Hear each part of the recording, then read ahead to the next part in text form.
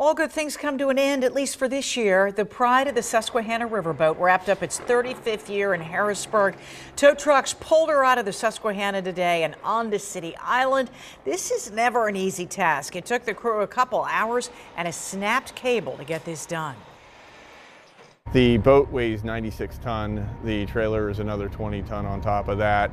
So whenever they're pulling us out, if they have some difficulties like with the cable snapping, then that's the danger part.